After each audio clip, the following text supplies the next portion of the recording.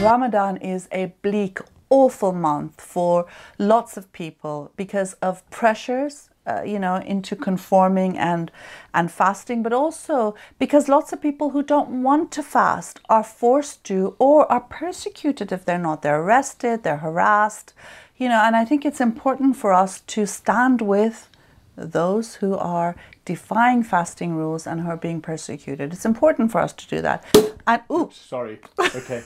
Now, I think the issue is, sorry, Maryam, while we talking about Ramadan, I think the issue is that you have a compulsory system in Islam that anybody who does not comply publicly, people are punished. They are flogged in some countries. There are some countries actually equated with heresy, and people are executed in extreme cases. I've heard of that in Sudan, actually. This is and also happened. Islamic State, don't they do that? Absolutely, yes. So you have a range of punishment in various countries, from execution to public flogging to imprisonment.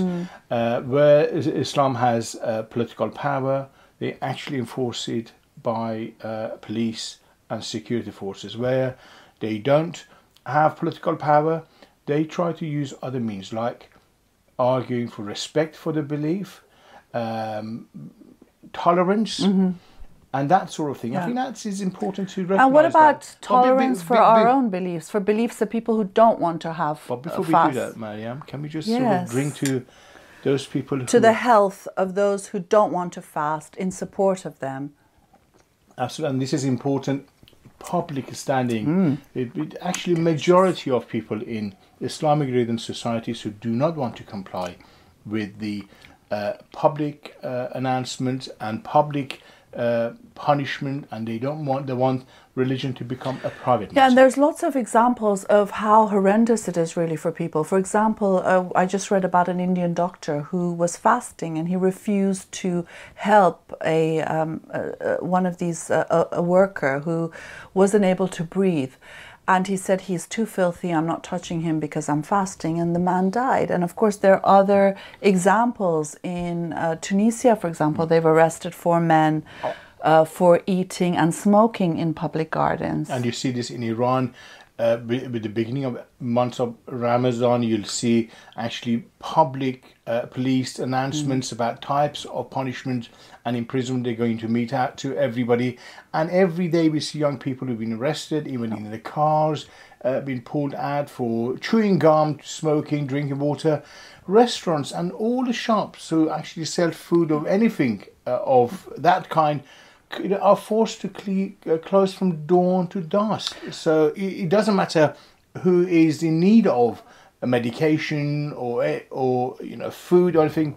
They just close the whole thing down, and this is an oppressive month for everybody. It's very unhealthy too not to eat for so many hours, especially in places where it gets so hot. You really need water. I mean, physically you need it. And also, I mean, you hear about how it affects the society at large. For example, in Palestine, a judge has said that he's not going to allow for divorces to take place during that month because people are so hungry and thirsty that they make absurd decisions. And there's even news about how in Saudi Arabia the road rage has increases during this month.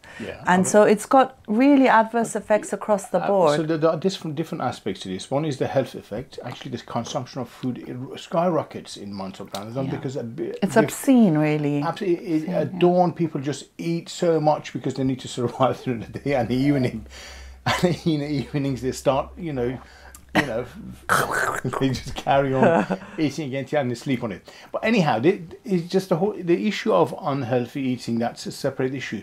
I think the issue for me is the fact that the state publicly and where there is no state power, Islamic group or Islamists by coercion and pressure, community pressure, all of those, forcing everybody either to comply with Islamic groups or even people who are not Muslim to refrain from eating in front of people who out are of respect. Just the respect issue. I think it's getting ridiculous. and I make a point actually eat during the month of Ramadan, and it's important everybody to do that. And for the Islamists to learn, the religion is a private matter. If they want to fast, yeah, that's fast. their right. Go ahead and fast, but please don't make others fast just because you're fasting. Don't bring it into public space. You know, and exactly, and you know, the reality is, it's not about respect. It's about submission. It's about demanding that people abide by Islamic rules, and we don't want to. And there's lots of people who are publicly eating, but also on June 11th there's a protest in Algeria in defense of people who are being arrested and persecuted.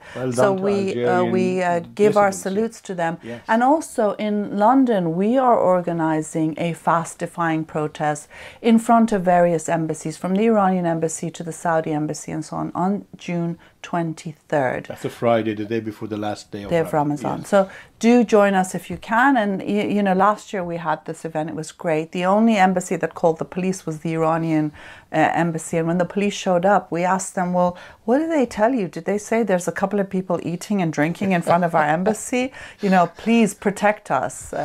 So it's important. I think it's not a joke, even though it's quite fun to be able to drink on TV. I love it. And make a point of protest.